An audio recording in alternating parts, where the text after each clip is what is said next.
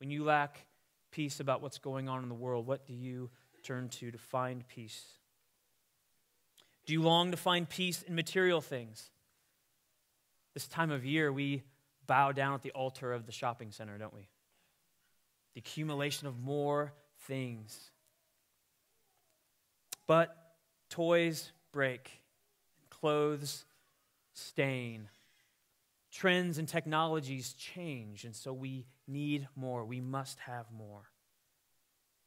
Maybe you find peace in self-help or physical fitness.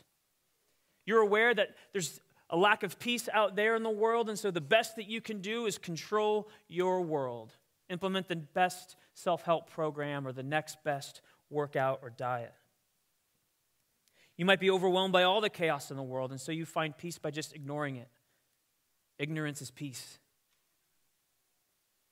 Maybe you long for peace by idolizing politicians or prioritizing political activism.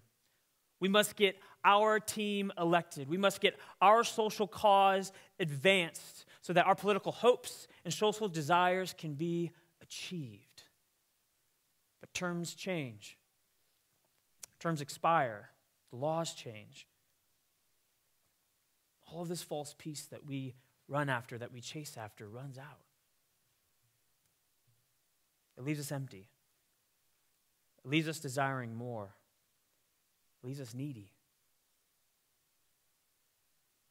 Wouldn't it be nice if there was something that could truly satisfy our longing for peace?